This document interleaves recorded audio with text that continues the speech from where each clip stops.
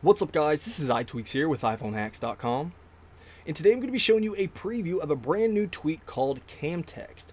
Now this is going to be released in the next couple of days. It's actually already been submitted to Cydia, but what this tweak does is allow you to see what the camera sees in the background of your text messages. So you can see right here, if I tap on my messages, it's going to show me the table behind that. So the background is your camera.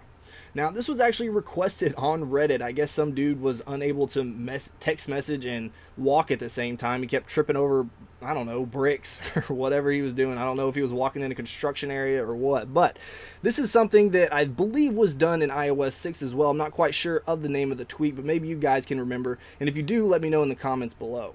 But basically what this allows you to do, as you can see, is that background is your camera. Now you will actually have to download and install Messages Customizer, which is a free tweak, and you should have it already because it's an awesome tweak.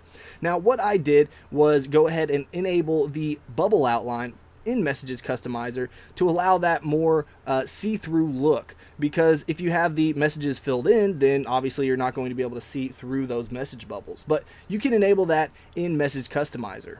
Now, I don't have to tell you guys that using the Messages app while having the camera running in the background is going to actually drain your battery much faster if it didn't have the camera running in the background. So keep that in mind if this is something that you want to check out. And if you want to toggle on or off CamText very easily, then you can do so with Flip Switch. So just make sure that you have Flip Switch installed, and it's going to automatically give you this toggle right here. Now just toggle that off, and then you can see the CamText is turned off. Now you will have to restart your Messages app just like that. And then when we open it back up, you can see that we don't have any type of camera going on in the background. So let me know what you guys think about this tweak in the comments below. And if you enjoyed this video, please hit that like button. And if you want to see more of my videos, then don't forget to subscribe to our YouTube channel. Alright guys, until next time, this is iTweaks with iPhoneHacks.com.